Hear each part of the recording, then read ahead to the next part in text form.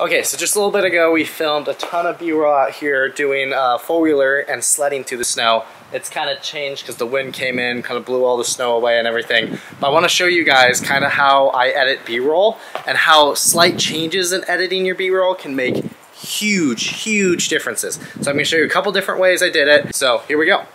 Okay, so obviously the first thing you want to do is bring in all your B-roll. People like to edit this different ways, so the way I like to do it is go through it on the preview screen, select the ins and outs of where I want it by clicking I and O, and then dragging the clip in. Since I rarely use the sound that I get from the B-roll clip in the actual finished product, I just drag the video over and I'm good. Once you get better at editing B-roll, you will start to film your B-roll in different ways for your editing expertise.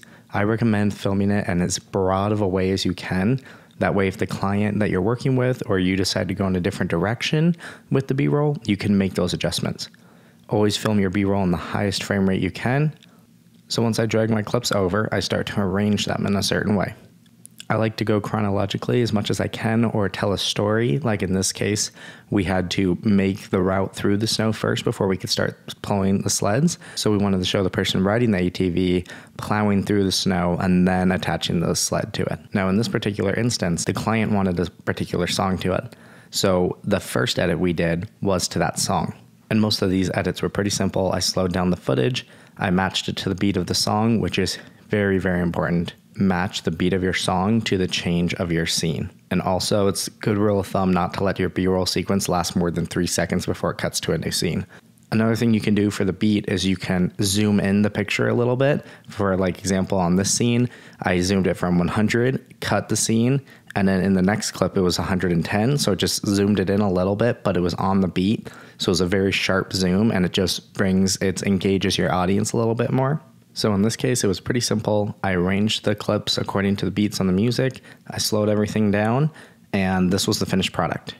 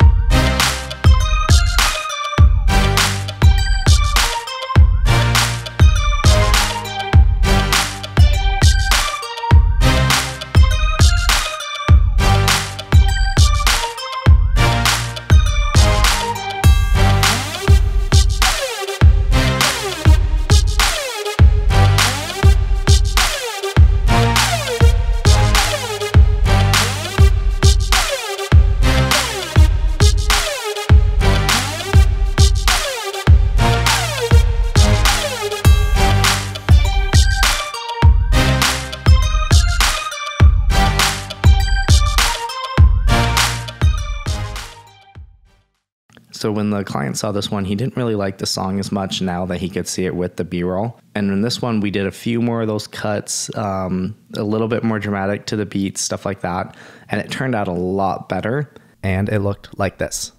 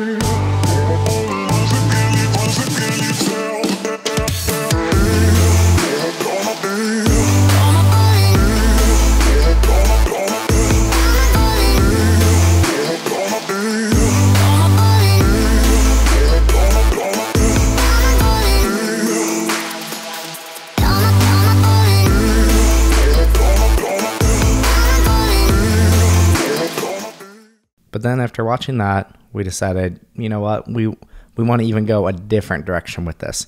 We want to make it look really epic. We want to do a bunch of speed ramping. We want to go with the music. We want to add sound effects. We want to do all these different things. So after a bunch more editing, we put it all together and it looked like this.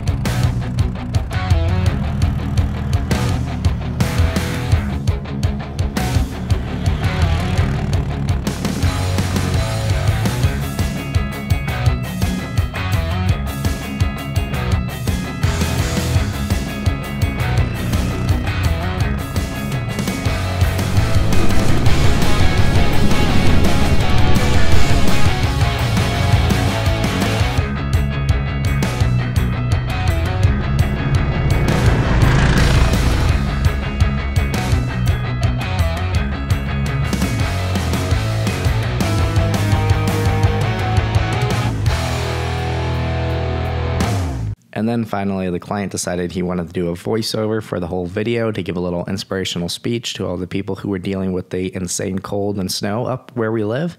So we added the voiceover in, and the finished product that we published a couple days later was this. You know, perspective is such an interesting thing. Every time it snows, I hear how people are complaining about it's cold, it's miserable, it's not fun, it's not exciting, that it's all just about enjoying the environment, the moment that you're in, taking that time and just diving into it, literally just diving in and experiencing life.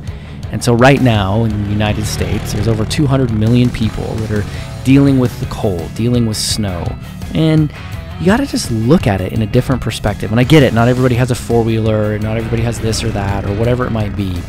You just take these moments and you enjoy them. Because if you just sit and complain about them, nothing's going to change.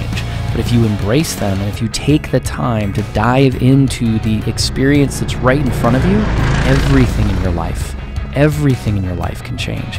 You can take a crappy snow day and turn it into one of the most amazing experiences of your child's life, simply by changing your perspective. This is just how much editing can change a video and how important it is for you to be willing to adjust with your B-roll and stuff, and filming it in a broad way to where you can change things and you can make them different. And in the end, I just want to help you guys get better at your filmmaking, the practical filmmaking tips to develop your skills and your business. Guys, if you enjoyed this video, please like, share, subscribe. It helps me out a ton. I really appreciate it. Have a good day, guys.